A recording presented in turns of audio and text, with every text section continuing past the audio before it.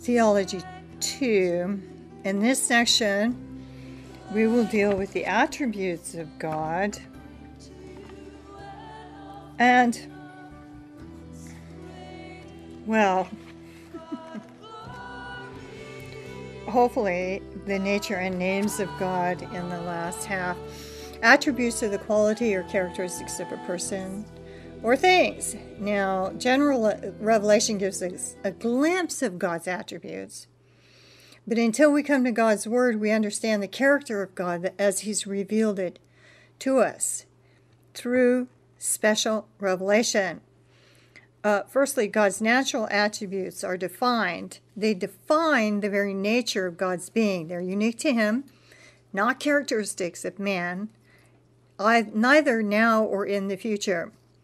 This is sometimes questioned because 1 John 3:2 says, "But we know that when He shall appear, we shall be like Him, for we shall see Him as He is."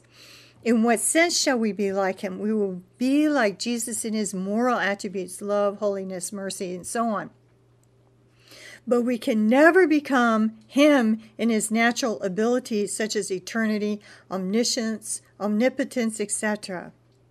He's described as transcendent in Isaiah 57:15, the high and lofty one that inhabits eternity. In His imminence in Isaiah 57:15 and Colossians 1-7. Although God is above all, transcendent, He's seen fit to be involved within His creation, imminence. The climax of His imminence was coming as a baby and living for 33 years on earth and dying on a cross for man's sin. I dwell in the high and holy place with Him also that is of a contrite and humble spirit. Isaiah 57:15. One God and Father of all, who is above all and through all and in you all. Ephesians 4:6. In eternity, God has no beginning or ending. There is no past, present, or future. With God only eternal presence, and He is not limited by time. Psalm 92, before the mountains were brought forth, or even you had formed the earth and the world, even from everlasting to everlasting you are God. His infinity, He has no limitation in space. All of His attributes are without limit. 1 Kings 8:27, Psalm 103:17, Psalm 139:7 and 12, Psalm 147:5, Isaiah 55:8 and 9, Jeremiah 23:24. His immutability. He's not susceptible to change, nor is He capable. He is unchangeable, immutable, invariable, and permanent. Psalm 102:24-27, and Isaiah 46:9 and 10, James 1:17, Malachi 3:6. For I am the Lord, I change not. Some have suggested that God does indeed change because of verses like Genesis 6:6. It repented the Lord that He had made man. Or 1 Samuel 15:11-35. It repented me that I have set up Saul to be king. These verses seem to contradict Numbers 23:19. God is not a man that He should lie, neither the Son of Man that He should repent. God's character never changes.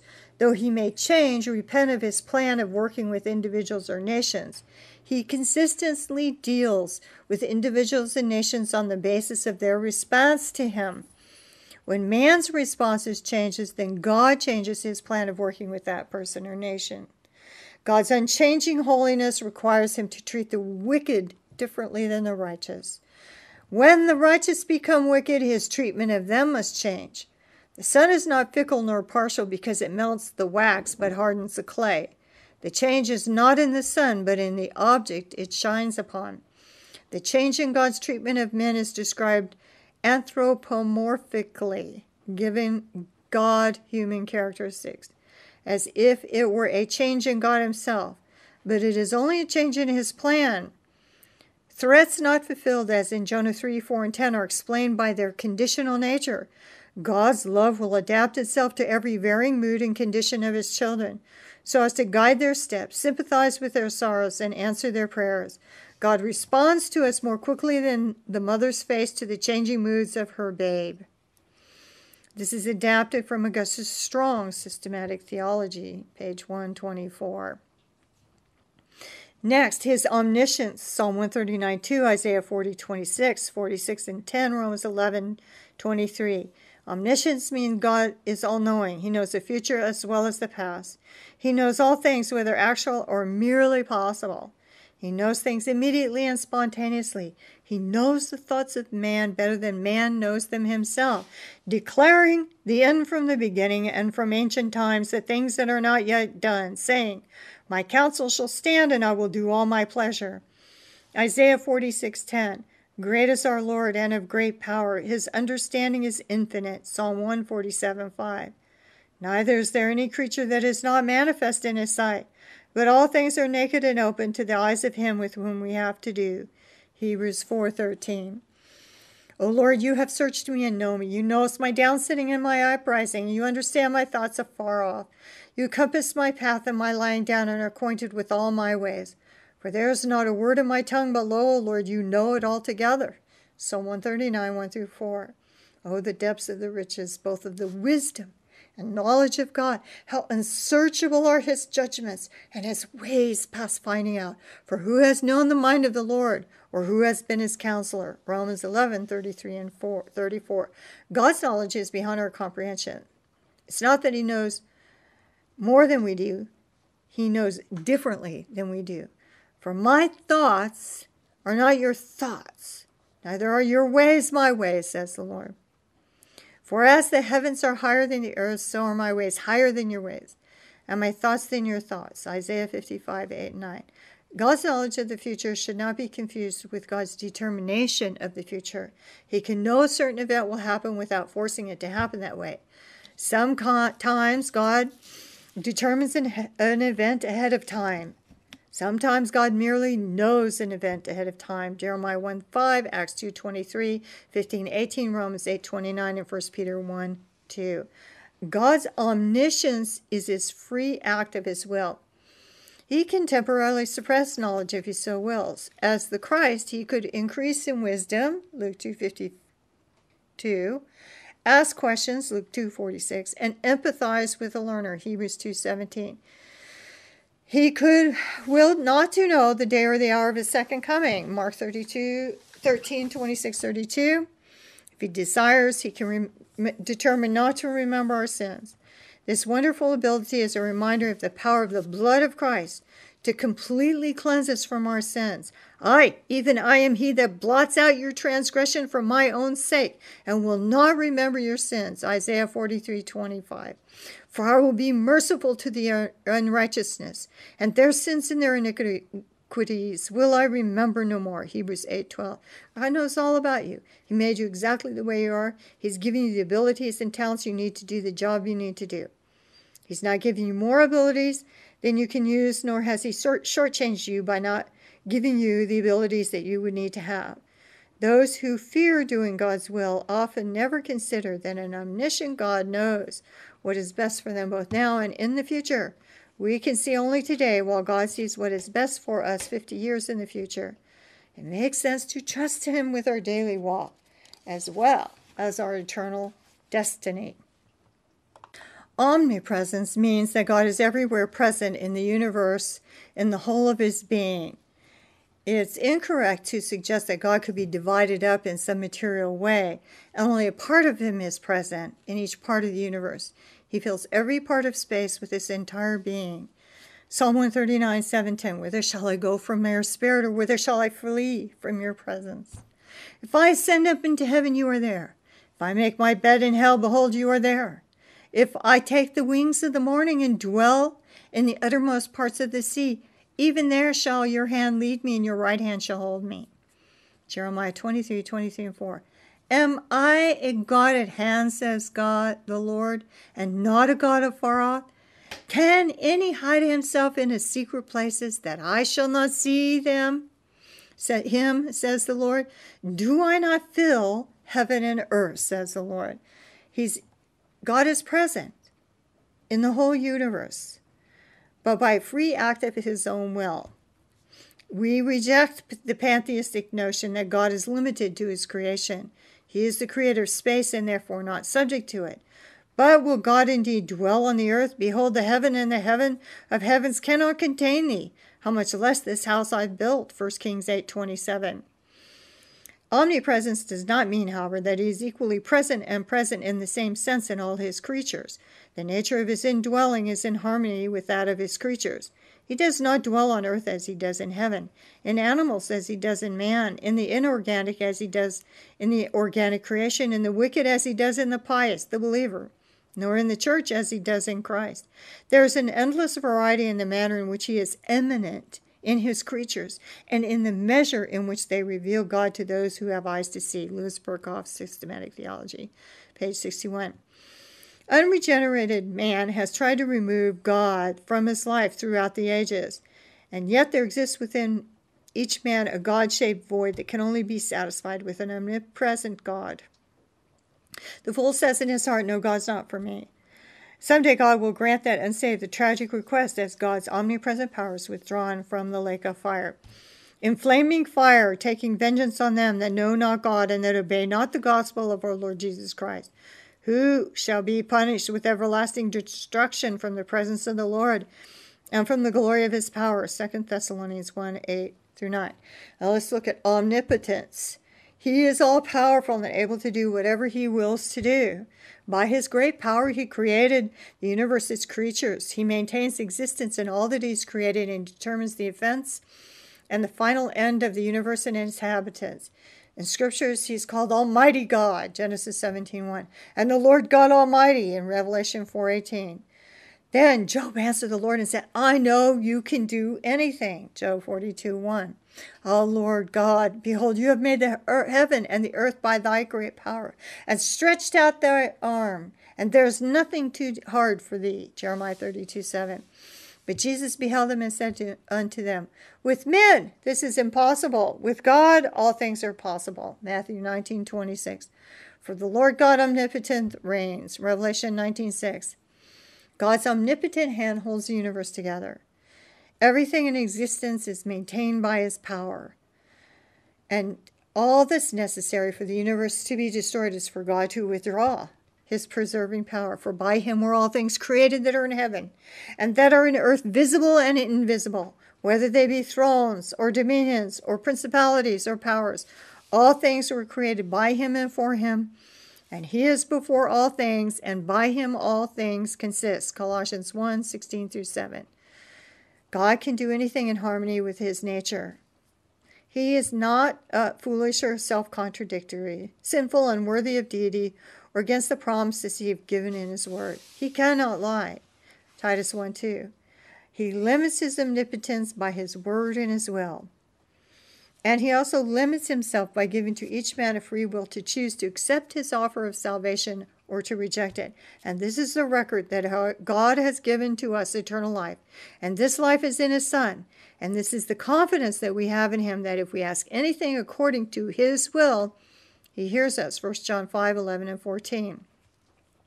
This is a great comfort to Christians. No problems too big for God, no trials too difficult, no challenges impossible. Throughout the Bible, the Christian is encouraged to make his problems known to the Lord and trust him to meet every need. The Lord is my light and my salvation. Whom shall I fear? The Lord is the strength of my life. Of whom shall I be afraid? Psalm 27:1. Quote, the scriptural affirmations of God's omnipotence are not made in the form of definition, which is foreign to the method of scriptures. It often appears in the form of recognition of his universal sovereignty and appeal to his sufficient power. But the most deep and spiritual affirmation of this great reality is wholly informal and without apparent intention to emphasize the doctrine. It lies in the broad fact that God is proclaimed throughout the scriptures as the one whose power can be safely trusted by all souls with all their needs and destinies, both now and forever. The Christian thought of God is that of a God who is able to do all rational, right, and worthy things, a God equal to all emergencies and competent to the care of that which he has made. William Newton Clark. God's moral attributes. First of all, the definition of a moral attribute. These are characteristics of God revealed in his interaction with mankind, his love, his grace, his mercy, justice, holiness, righteousness, truth, and goodness. These attributes of God are example of what should be in every man. Although we cannot be like God, never. In his natural attributes, omniscience, omnipresence, omnipotence, we should strive to be like him in his moral attributes. Someday when we receive our glorified bodies, we will be truly like him in his moral attributes. Beloved, now are we the sons of God, and it does not yet appear what we shall be. But we know that when he shall appear, we shall be like him, for we shall see him as he is. 1 John 3:2. Let's look at, in this part, a description of God's moral attributes. His holiness is the perfection of God, where he abhors that which is evil and he demands purity. God is separated totally from sin and evil. James 1:13. Because of his holiness, a sinful individual has no right to come into his presence. This is the reason God turned his back on his Son on Calvary when he became sin for us who knew no sin. If we approach God, we must come through the merits or holiness of another, and that way is made for us through Jesus Christ. He who was no sin took our sin. Exodus 15:11, Psalm 22:1-3, Matthew 27:46, and Revelation 15:14. Romans 5:1-2. Therefore, being justified by faith, we have peace with God through our Lord Jesus Christ, by whom also we have access by faith into this grace wherein we stand and rejoice in the hope of the glory of God. We approach God with reverence and godly fear. He's not merely the man upstairs or the daddy in the sky. God is holy. We should not use the lingo of the world to praise the Lord or refer to God. In other words, profane language. We should come to him with reverential awe. God deserves more than our contemporary expressions to describe the one who is above all. And then we are commanded to be holy. 1 Peter 1:15-16 says, but as he which has called you is holy, so be you all holy in all manner of conversation, because it is written, be holy, for I am holy. We need to look upon sin as exceedingly sinful, and we need to picture each of our sins as being put upon Jesus Christ as he died on the cross for our sins. So, be you holy, for I am holy. 1 Peter 1:16. God has justice. It's one of his moral attributes. He carries out the laws that he has imposed. It has two sides. It is remunerative, rewarding, and retributive, chastising. Since God cannot act contrary to his laws, sin must be punished. A person must suffer for his own sin or else accept God's plan of redemption by which Jesus Christ becomes the sinner's substitute. God is the one who has been wronged by sin. Therefore, he's the only one who can determine how the restitution is to be made. He has shown you, O man, what is good, and what does the Lord require of you, but to do justly, and to love mercy, and to walk humbly with your God. Micah 6:8. We must always strive to be just in our dealings with others. There should be balance in our lives. Even God has a perfect balance between love and justice. The next moral attribute is righteousness. It is the attribute that causes God to do what is always right. Adam realized that sin deserved God's justice, but he also realized that God does not punish the righteous. Abraham, therefore, pleaded for Sodom on the basis of God's righteousness. That be far from you to do after this manner, to slay the righteous with the wicked, and that the righteous should be as the wicked, that be far from thee. Shall not the judge of the whole earth do right? Genesis 18:25. This wonderful attribute guarantees that he will always keep his promises. He can do neither. His attribute of righteousness is the reason that men can approach a holy God. Note these verses, Nehemiah 9:7-8. You are the Lord, the God, who made a covenant with him, Abraham, to give the land, I say, to his seed, and has performed your words, for you are righteous. 2 Timothy 4:8. O Lord, according to all your righteousness, I beseech you, let thine anger and thy fury be turned away from thy city, Jerusalem. Daniel 9:16. 2 Timothy 4:8. Henceforth there is laid up for me a crown of righteousness, which the Lord thy righteous judge shall give me at that day, and not to me only, but into all of them also that love his appearing. God rewards the righteous and the Christian. Blessed are they which do hunger and thirst after righteousness, for they shall be filled. Matthew 5:6. The effectual fervent prayer of a righteous man avails much. James 5:16. The philosophy of this world is hedonistic. If it feels right, do it. But God's word demands that we do right because it is right. A Christian ought to have godly character, and godly character is doing what is right regardless of convenience, the circumstance, or the eventual outcome. Joseph had character in rejecting the offers of Potiphar's wife in spite of the results. And each Christian has these same obligations. Let's look at love. Love is the attribute which moves God to communicate his concern for the ultimate welfare of the ones he loves. His love moved him to sacrifice his life for the sake of another.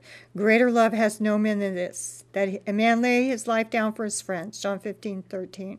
For God so loved the world that he gave his only begotten Son. John 3:16. He that spared not his own Son, but delivered it up for us all, how shall he not with him also freely give us all good thing? Romans 8:32. Now, the world uses love in a flippant way. And many Christians have a shallow biblical view of love. Love is concerned for the welfare of another, even above one's own welfare. The world's idea of love is usually lust. Love is giving, lust is getting. Lust can't wait to get, while love can't wait to give. As Christians, we are commanded to love other Christians, 1 John 4:20 and 21, to love our enemies, Matthew 5:43 and 44, and to love the Lord, Deuteronomy 6:5. We are to show our love for God by keeping his commandments, John 14:15. Let's look at mercy. It's God's compassion for the sinner, Romans 5:8, and not giving him what he deserves. Who's a God like unto you, that pardons iniquity and passes by the transgression of the remnant of his heritage? He retains not his anger forever because he delights in mercy, Micah 7:18. Mercy comes from the same root as the word for a mother's womb. It is the caring for that which is completely helpless. He has shown thee, O man, what is good. And what does the Lord require of you? But to do justly, and to love mercy, and to walk humbly with your God, Micah 6:8. So look at grace. It's the unmerited goodness and love of God for those who have forfeited it. Ephesians 1:6 and 7, 2:7 and 9, Titus 2:11, and Ephesians 2:8. For by grace are you saved through faith, and that not of yourself, it is the gift of God. Grace is God not giving us what we deserve. Goodness, God's goodness is revealed in his bountiful dealing with mankind. Psalm 145:9. The Lord is good to all, and his tender mercies are over all his works. Matthew 5:45. He makes the sun to rise on the evil and on the good, and sends rain on the just and the unjust. And truth. God cannot lie nor tolerate untruth. God could commend Rahab's faith, Hebrews 11:31, James 2:25, but could not commend her lie, Joshua 2:4. God is not a man that he should lie, Numbers 23:19. There hath not failed one word of all his good promises, 1 Kings 8:56. Jesus said unto him, I am the way, the truth, and the life, John 14:6. Sanctify them through truth. Thy word is truth, John 17:17.